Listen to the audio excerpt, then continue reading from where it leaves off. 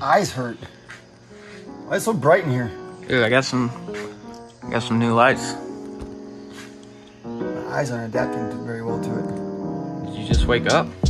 Yeah, isn't it like 7 o'clock?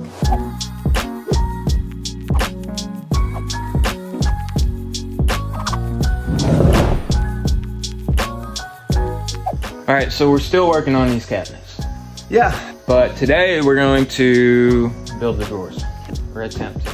So, essentially we're going to be making these drawers with locking rabbet joints.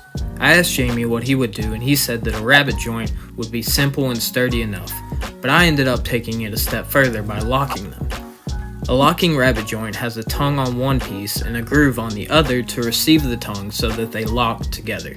Since these drawers are going to have a fake face on the front of them, I'm making sure to put the grooved cut on the side pieces so that the ends of the plywood are all hidden. Yeah, I think that's good. Alright, well, we've got 18 drawers to make, so... I'm sorry, come again? Come again? 18 drawers. Oh my gosh, dude. We got this. Man, what time is it? Dude. I gotta pick up the kids from school. It's only 9.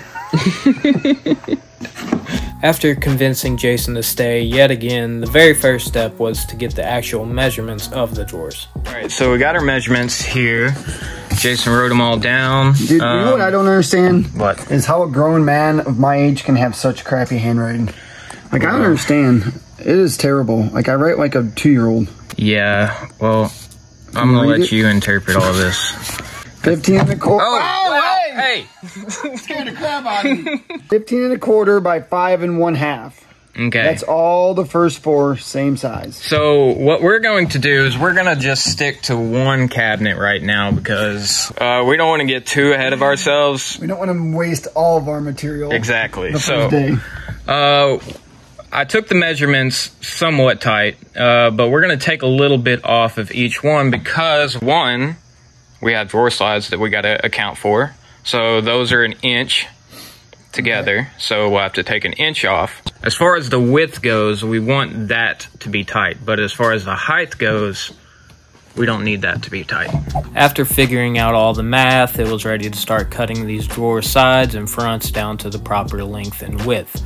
And a friendly reminder, be careful when using a table saw, because sometimes the cutoffs can be slung behind you. Yo, bro, good distance. Yeah, dude, that thing slung that thing all the way underneath my truck. It's like a javelin comes flying out there. Good thing we weren't standing behind that thing. Dude, you can't hurt steel, bro. It's just gonna break when it hits this. We don't have dado blades, and we want to put these rabbet cuts in here. But we do have dado blades. Yeah, so we just ended up buying 2 saw blades this morning and putting them together. Now, that's not going to make a 1/4 inch. No. Because, as you can see, the blades kind of overlap each other by a 1/16 on the inside. Mm-hmm. And if you're going to do this, make sure that you put the teeth offset from each other. This is our setup. I think it's a thing, so we did it. It's a Ray J thing. I'm sure we'll hear comments about it. Yeah. Now it's time to start cutting some of these rabbet joints.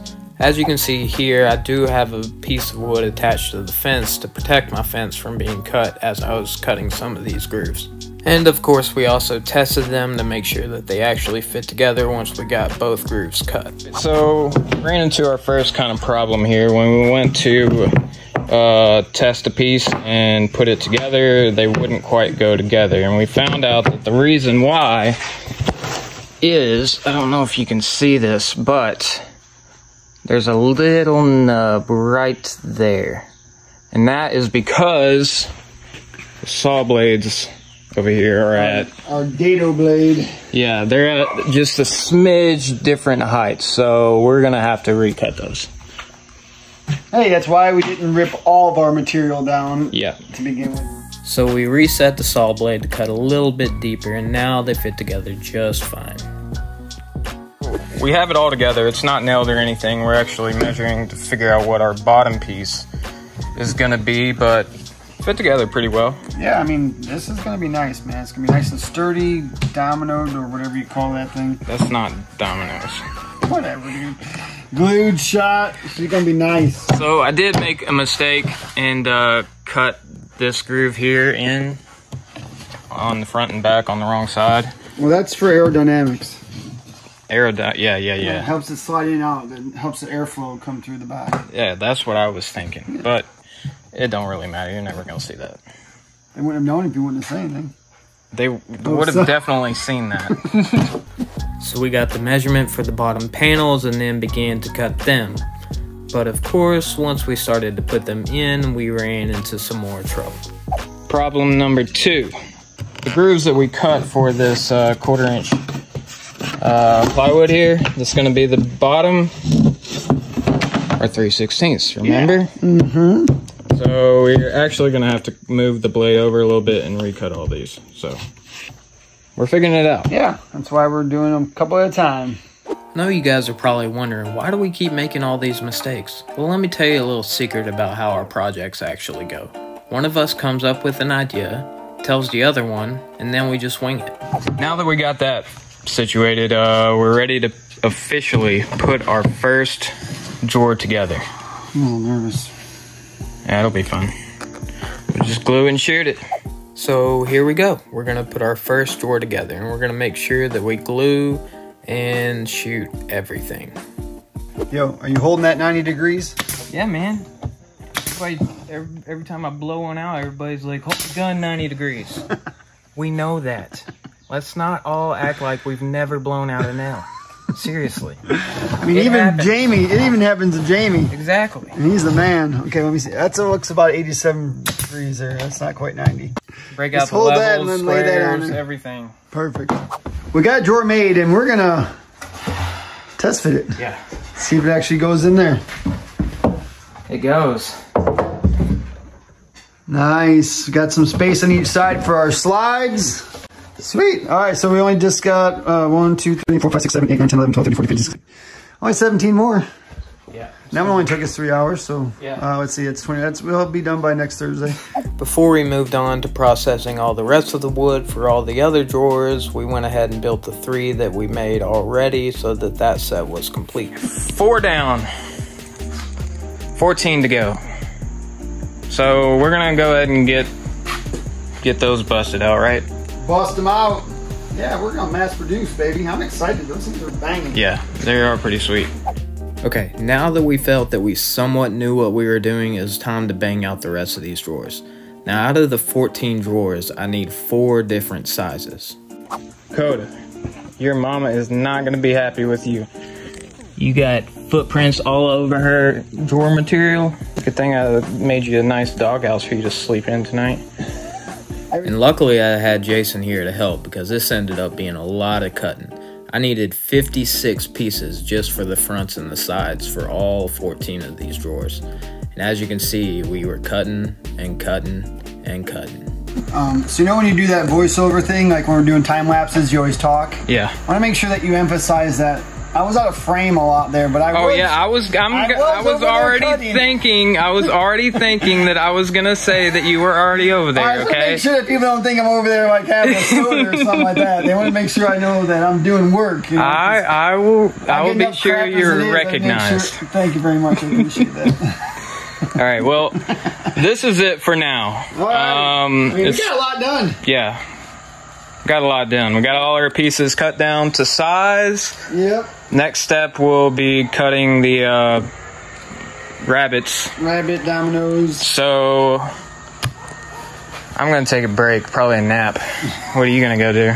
I'm gonna probably grab a bite to eat and then go pick up my kids and then go home and do yard work. And then go to a baseball tournament all weekend. Fun. Yeah, I'd rather be here building cabinets. All right, so I took a little break, but now it's time to hop back into finishing these drawers. I have a lot of cutting to do. I need to cut the notches and the grooves and all that stuff for the locking rabbit, so that's gonna be fun. So it was back to cutting, cutting, and cutting. It was about this time that I really started to miss Jason, and also realizing that making your own cabinets is a lot of work. All of my cuts are made for now. I have some bottom panels, but the thing is that I know I'm gonna run out of plywood. I think I have enough 1/2 inch. I still have this sheet over here, but I don't have enough 1/4 inch. So we're gonna do what we can do right now, see whatever it is that we need. We might make a trip to Lowe's, but I'm back. I had to go and get a couple more sheets of this 1/4 inch plywood over here at Lowe's, which took about an hour and a half because Lowe's is about a little bit over 30 minutes away, but whatever, I had to do it. So now we can get back to actually making these drawers. So I finished making all the bottom panels and then spent the rest of the day putting all the drawers together. After that, I decided to take a little time off. And when I say time off, I mean like a month and a half. I needed to take some time off to clear my head and get my thoughts all together. I needed not to be in such a rush to get this project done by Thanksgiving, and as most of you probably guessed, it did not get done. But that's alright, it wasn't a big deal. Becca was totally okay with it. She wanted me to do what I needed to do, and I hope all of you guys have somebody that cares about you that much. Bro, you gotta hurry up and get in here, man. We got the heat going.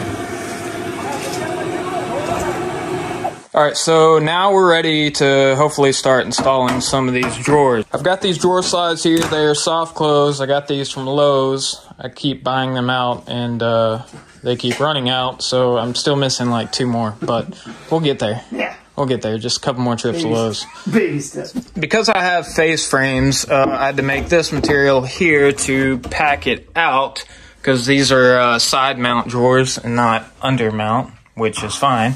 So they are a 1/2 inch thick. So we made sure to make our drawers 1 inch less. Yep. Yeah. Yep, that's right. 1 inch less than what the opening here is. And we're gonna just go ahead and put one of these here and another one over here, and attach the drawer slide to the side of that. And Jason's gonna attach the drawer slide to the side of the drawer, and we're just gonna try one and see how it works. Installing the drawer slides proved to be another task, but after we did the first one, we figured we knew what we were doing. So pretty much all we did was Jason took his bracket that he was attaching to the drawers and he put them dead center. And then I was putting my brackets that I was attaching to the actual cabinets, and I put them dead center in each opening. Okay, so we were able to do as many as we could, seeing how we only had this many drawer slides, but Look like drawers to me, bub. yeah, you can't complain about that at all. No, man, they look awesome. I mean, some of them may need a little bit of tweaking, but I think overall they're pretty good. Yeah. I did have one question though. Yeah. What do you mean? We have so many leftover screws. It's just, I mean, so that we can use them later on something. Drywall. Well, we do know that we still got to go back and put one here because... Yeah, because somebody forgot. Who was doing that? I don't know. Let me get that for you. I'll fix it for you.